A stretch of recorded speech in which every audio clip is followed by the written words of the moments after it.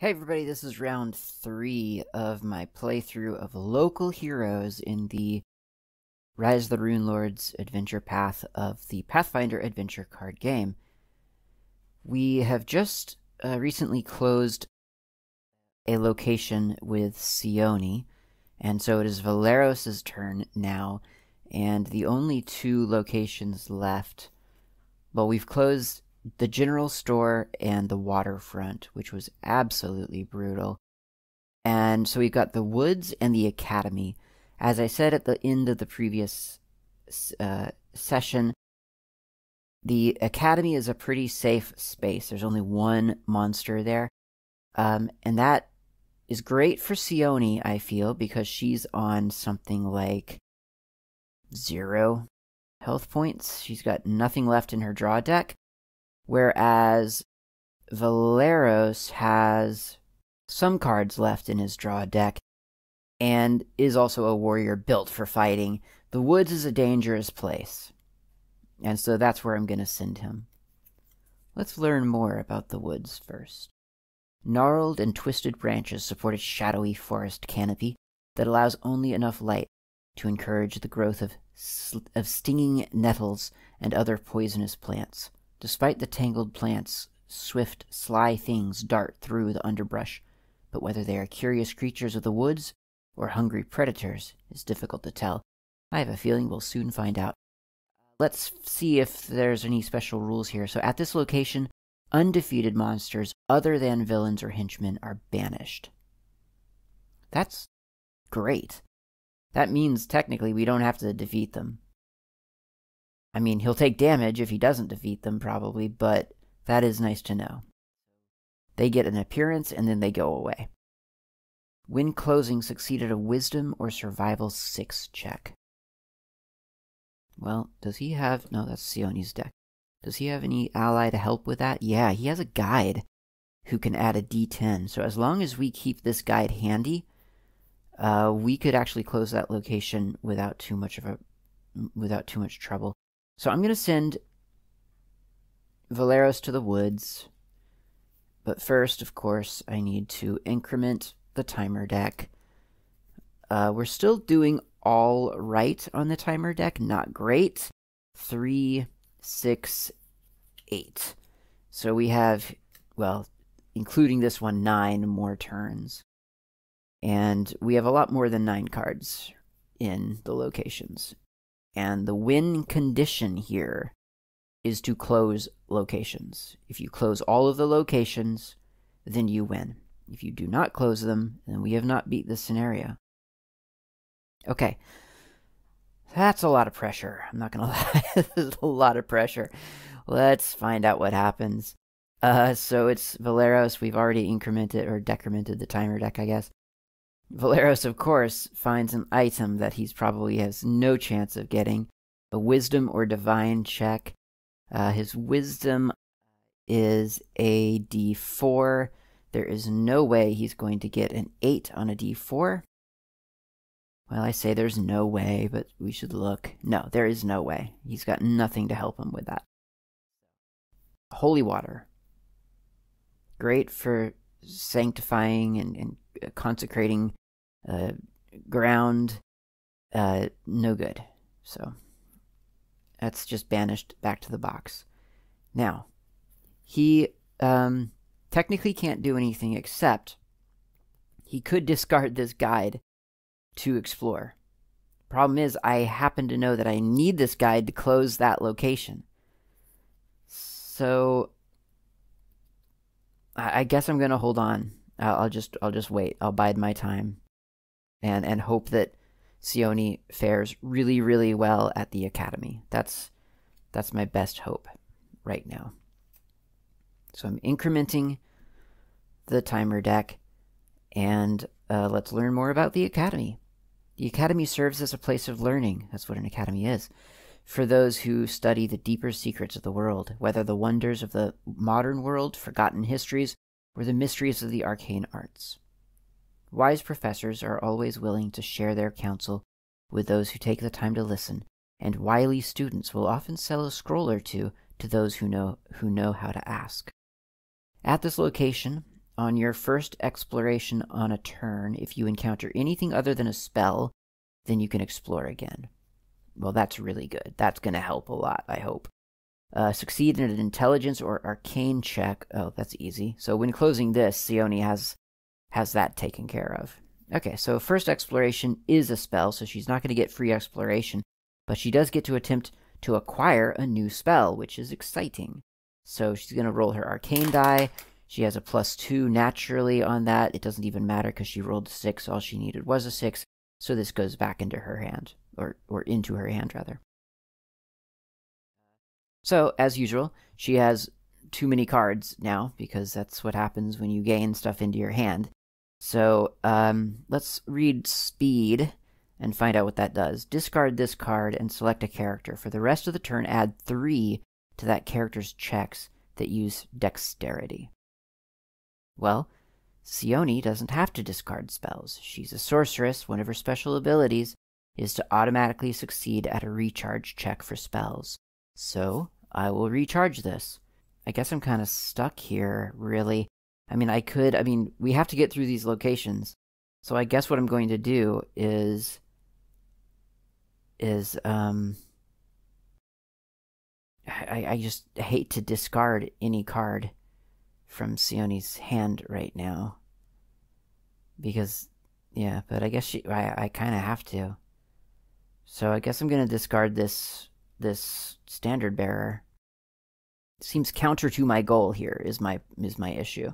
But if I discard, then I get to explore again, which and what is it? If I encounter anything other than a spell, I get to explore again. Okay, cool. Well, this is not a spell. This is an item. It's a codex.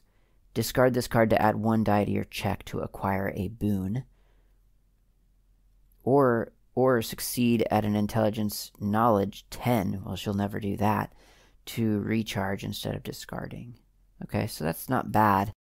Intelligence knowledge. So intelligence for her is a D6. And this requires an 8 to acquire. So that is impossible. But she does get to explore again for free because that wasn't a spell. And she's in the academy. This one is a spell, so she will not get to explore again unless I discard another card, but I don't think I'm going to do that. And this requires an arcane check of 2. Well, her arcane bonus is a 2, so even if she rolls a 1 on her d12, she gets to acquire this card. So that's really good. So she's got 6 in her hand. She doesn't have to draw again, which is great. A lot of these are spells, so that she can just recharge those again and again and again. So that's good, I guess. Yep, that's good. No, it's definitely good. What does this do? Discard this card to allow a character at your location to discard a weapon, armor, or an item and take a card of that type from the discard pile into their hand. That's huge, actually. So huge that I kind of feel like maybe she should just do that. So discard the card. Well, okay, sure. She's a sorceress. She doesn't discard. She recycles, or she recharges, whatever it's called. And then she can rescue a... What is it? Any card? Or... To... Oh, okay, so... Oh, they have to discard a weapon or armor to get a card of that type from... Oh, okay, well that's less exciting. It's just actually... It's not... It's trading. I mean, that's still good. It could be good for something.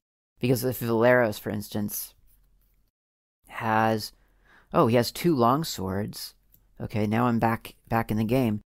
Discard this card to allow a character at your location. Okay. Oh, well. So she would have to travel over to the woods to give him that power to then discard, like, a long sword. Oh, yeah, and she loses her dexterity bonus because now the turn's over. To discard the long sword to go dig up that bastard sword, which is like a plus D10. Which actually would be really, really useful, but I don't think I want to send her to the woods. Well, either way, it's not her turn now, so we're incrementing a blessing card. We're exploring for Valeros, and it's a monster. The plague zombie is immune to mental and poison. That's fine. If defeated, or rather, if undefeated, it doesn't actually matter. If undefeated, this creature gets banished. So that sort of doesn't matter.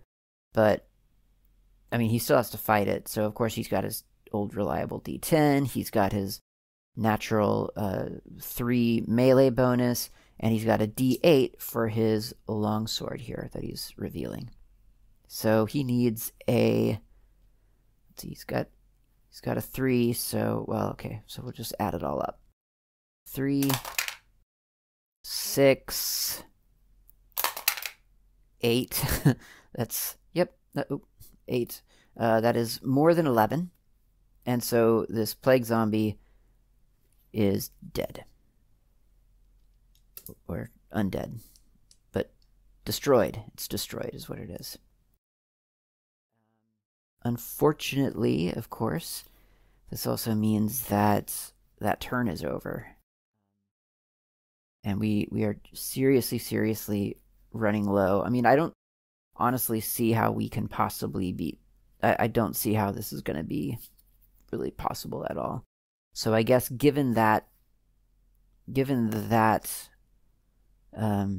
sort of reality, I guess I'm going to discard this so that he can explore again. Because otherwise I mean, there's really no way to get through all these cards given our time constraints. Short bow. I have a feeling that... No, he's got a fighting chance for this, yeah. So, because his dex is +8. No, it's a D8. It's not +8. 6. To acquire a short bow, he has acquired the short bow. That's good, because now he doesn't have to draw up for what he had just discarded. But unfortunately, he doesn't get any more draw. He doesn't get to explore anymore. So that's too bad. Let's see. So now my quandary is whether I want to send her to the woods and have her explore and potentially come up against some horrible monster, which frankly she'll probably be well equipped to deal with. Yeah, I think that's probably the smart thing to do. I kind of wanted her to hang out at the academy and just keep drawing cool items to sort of bolster her. But once again, given... Well, you know what? And yeah, and there's that free exploration thing. But you know what? Whether she does that now or whether she does that later doesn't really matter. So, okay, I've decided. Taking a blessing card from the timer deck, moving Sione up to that location. She is going to... Is she going to do anything? Oh, yes. She's going to cast Mending. She's going to recharge Mending. So that Valeros can discard one of his 2 longswords, which I think is just a little bit of... That's one too many longswords. So he's going to discard that, and then we're going to look through his discard deck, find his another weapon, another card at the weapon type, and in this case, of course, I'm selecting Bastard Sword, which is a D10, which is pretty good. Now, that's a 2-handed weapon. So that actually means that if he needs to use his shield, he can't, because he's got a 2-handed weapon. So that's something to keep in mind. If Sione can cast Mending again at some point, then he can discard his armor and rescue his chainmail, and then swing his 2-handed sword all he wants. But for now, he's just using a sword if I use that Bastard Sword. Okay, so now Sione is going to do her exploration phase. This is a cultist. There's a little thing about how there's an undefeated condition, but from what I'm... Actually, you know what? Yeah, I wonder if that power still actually does... No, if undefeated. Yeah, it doesn't matter. We're going to defeat it, so... Okay, so Sione's up here. So this is her arcane die, of course. It's a d12.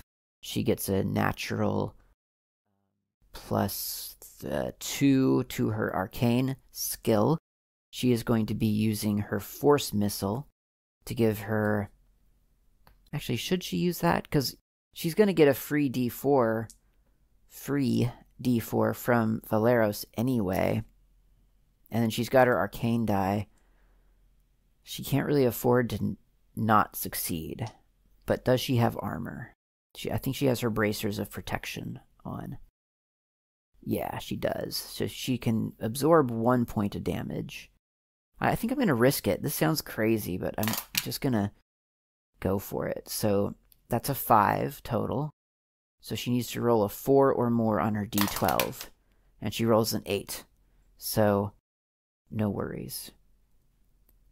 Cultist is destroyed. Now, unfortunately, I have no... Well, I do have this guide, which I could discard to continue to explore. Which, again, seems really risky. Will bring Sione down to 0 HP again, essentially. But that would let her explore. And to sort of close this location, what do we need? We need a Wisdom or Survival 6. That is not going to work. I mean, they need a guide. It's just, unfortunately, neither of them have a very good Wisdom. And if I have to spend more than one round trying to close a location, then that defeats the purpose anyway. So what am I doing? Okay, so I'm drawing back up to 6. Incrementing the draw deck, it's Valeros' turn, so he'll explore. He finds a potion of energy resistance, and that's an intelligence check. Well, his intelligence isn't half bad. It's a D6. So he's got a fighting chance to get a 4, but he rolled a 2, so he does not gain that. There's 3 more cards in the woods, and there are 4 more timer cards. Boy. Let's see. Are there any blessings in the wood at all? In the woods? No, there are no blessings there. Okay. I'm starting to revise my strategy here. Oh, there's no blessings in the academy either. But I believe there's only sadness in the woods. So it might be better to take our chances at the academy, because there might be something that can help rescue time somehow.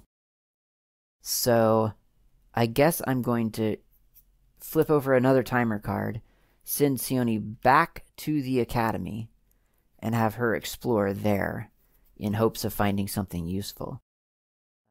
This is an ally, so we'll get to explore again because of the condition for the academy, where if you're not encountering a spell, you get to explore again.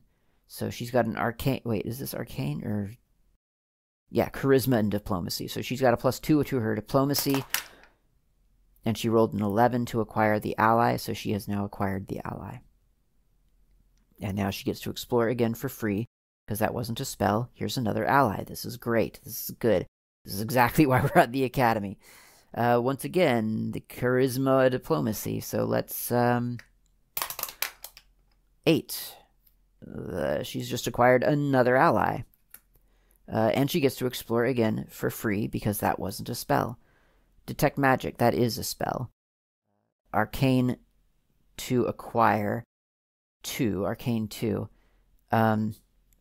Arcane 2, she has a bonus of 2, so even if she rolls a 1 on her D12, she gets this card.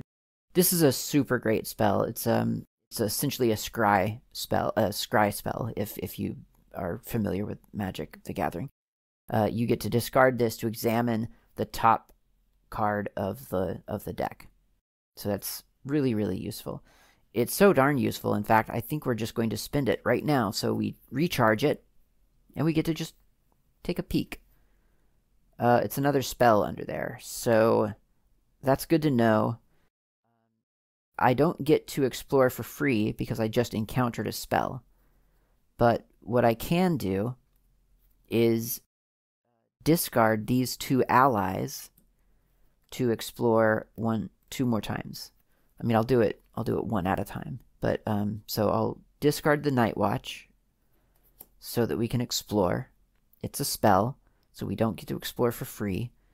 It's a Wisdom Divine check, and Sione doesn't have the Divine trait. Okay, so just discarded the Sage for a free exploration round. This is a spell, so we don't get to explore again for free. It's an arcane check to get a fiery weapon.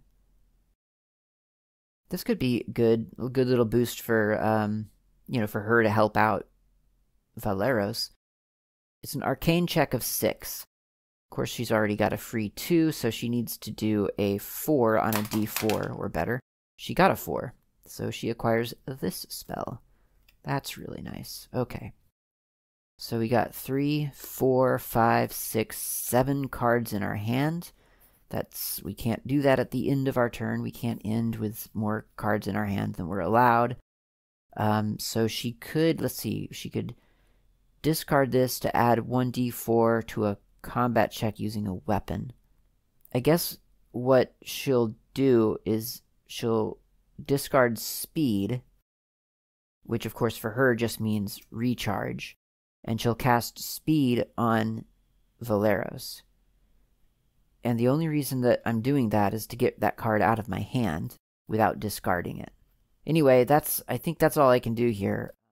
But, I mean, that really whittled down that deck. There are now 2 cards at the Academy, 3 cards in the woods, 3 cards remaining in the timer deck.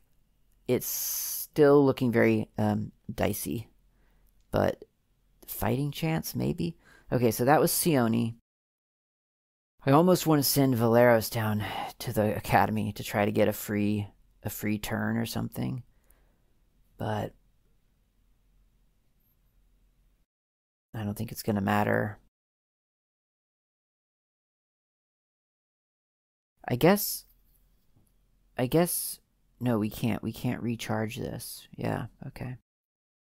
Yeah, we can't recharge either of the allies. I would love to get the allies out of my hand right now, but I guess that's just not possible.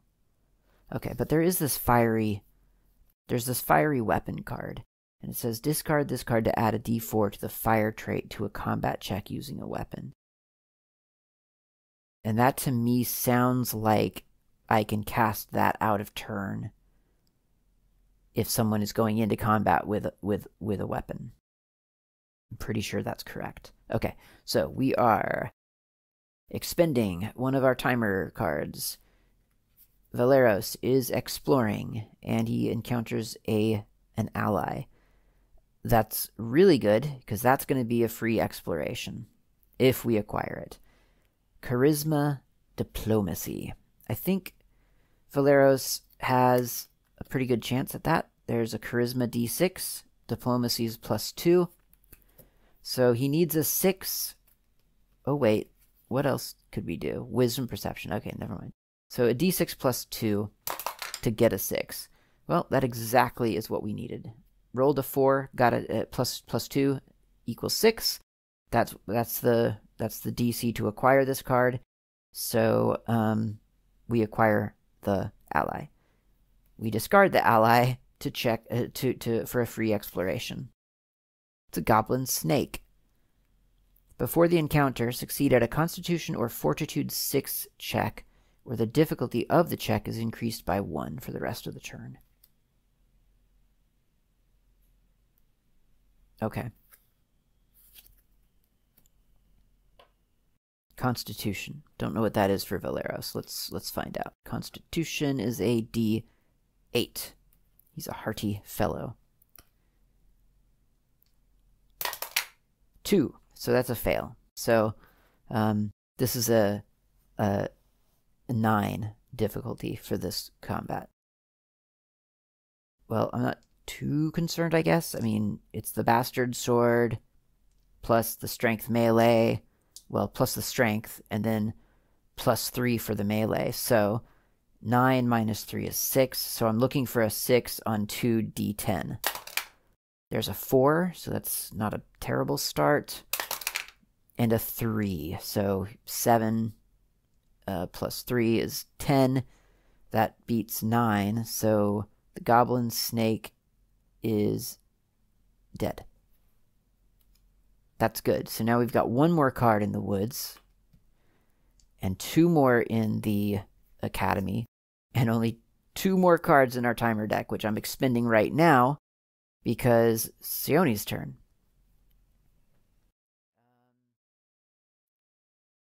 Okay, so she's going to explore. I mean, I don't see what else she can do. And it's a barrier. But that's okay, because that means she gets to explore for free afterwards. If defeated, you may immediately explore again. If undefeated, each location at this location is dealt 1d4 combat damage. Well, she's got a little bit of armor on her. Let's see what she can do. She's got wisdom or dexterity to choose from. Does she have that stupid speed spell, or did I use it up? I used it up. Look at that. That's awfully disappointing. That's the point of the speed spell. Got it. Understand now. Okay, so she needs to succeed. Well, she's gonna... I have a feeling we're gonna need these bracers of protection. Pit trap. Why is there a pit trap at the academy? Dexterity. So her dexterity, I believe, is an 8. A D8, rather. Yep, it is. It's a D8. So she rolled a 4. That's not great. So she fails. If undefeated, each character is at this location 1d4 combat damage. So 2 points of combat damage. Well, she could cast either Bracers of Protection, or rather she could use Bracers of Protection, or she could cast Mirror Image. And if you're dealt damage by a monster during your turn. This is not a monster, this is a barrier. Bracers, recharge this to reduce combat damage. This was not combat damage, it was a barrier. So it sounds like we're going to have to discard 2 cards, whether we like it or not. So I guess I'll get rid of the Burglar and the Fiery Weapon. So that's 2 cards down for her, which puts her straight back where she started. Oh wait, we don't get to just draw. Yeah, so she's down a couple of cards. The good news is that this goes away, and we get to explore again for free, and it's a monster.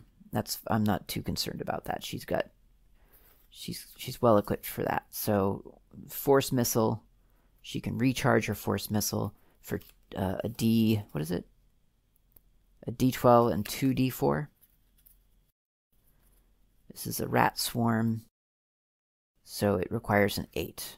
So she's already got, of course, her +2 for Arcane, and then she's got 2d4. So that's 2, 4, 7, 5, 2, 4, so 7. So she can't roll less than a 1 on a d12, so she succeeds. She rolled a 1. But she still succeeds. So this is now dead. Okay. So we're clear. With 1 card, literally 1 card in our timer deck left. We turn over the card. It is Valeros' turn. There's no way he can close this oh wait, she can close this location though. When closing. Succeed at an Intelligence or Arcane 6 check. Intelligence or Arcane. I think I'll take Arcane, thanks. So she's got a +2 for Arcane. A 12. She closes that location. Okay. So, I mean, this is this is definitely the end game. And, well, so, what is it? 3, 4, 5, 6. That's really something, though. Like, if you look at her discard deck from the Academy was down at, what, 0 before I started this round? And I just drew 3 cards from it, +1. So we essentially healed Sione 4 points by going to the Academy. So that strategy at least made sense. Like, that worked, which is kind of satisfying. Unfortunately, we are now out of timer cards. So at this point, Valeros explores, encounters a merchant from an actual merchant from Rise of the Runelords. I thought this was another Shackles and Skulls card that I was playing with. The difficulty to defeat the mercenary is increased by the adventure deck. Okay, So instead of 10, it's actually 11. So Valeros is going to battle with a head start of 3 for his melee skill. He will reveal his Bastard Sword for an extra d10. It honestly doesn't really matter whether he wins this or not, because we're in the woods, and you only encounter a monster once in the woods, and then they get banished, whether you defeat them or not. Looking not bad, so that's... Oh, actually, that's a 9, so that it's looking great, because so he's just defeated the mercenary. I don't know why the mercenary... What problem the mercenary has with Valeros. Maybe he was hired by someone who has beef with Valeros. The difficulty to defeat is increased. Yeah, so that's success. And it comes down to one roll. So when closing, succeed at a Wisdom or Survival 6. Valeros has a Wisdom of a D4. There's no way he can't win. He cannot close this location.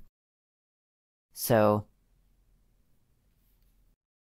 there is really no recourse. I mean, that's it. That's the end. He can roll a d4. I guarantee you it's not going to be a 6. It isn't. It's a 2. So he fails to close the location, and we're out of the timer deck. And so we have not beat this scenario, unfortunately, very sadly. If I had, then each character draws a random ally from the box. But I didn't. I did not complete this scenario. So we will move on to the next scenario. It's not, it's not locked physically. Like we can just keep playing. But I'm not going to take that reward, obviously. So local heroes, not a victory. Trouble in Sandpoint is the next one. That sounds like possibly, maybe it'll be kind of tough, actually. So Trouble in Sandpoint probably sounds like another attack or something. And yeah, I think I think we put up a good fight. I just think that we overstepped. I think probably what happened is I didn't coordinate correctly at one point.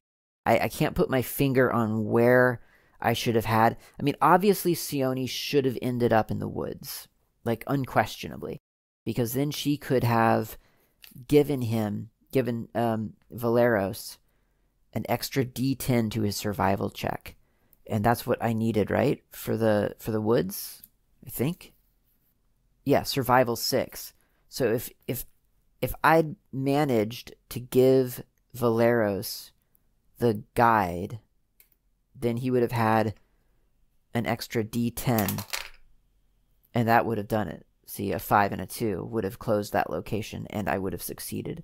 But when I sent Sione up to the woods for like one turn, she had cast Mending, which was great because that got him the Bastard Sword, but she should have given him the guide, and then he could have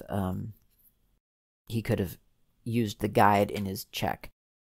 So, as you can see from this playthrough, there are subtleties. There are moments where you can literally, I mean, it's the winning or the losing of the game. And that timer deck is brutal, as you can tell. Like, it does not slow down for anybody. So as much as you can get more turns within each turn, more actions within each turn, the better. And look, I mean, Valeros had 4 cards still in his deck, which I think was a big mistake on my part. One of them was a blessing, so he could have expended that for an extra turn to sort of give us a little bit of timer, a little bit of lenience with that timer.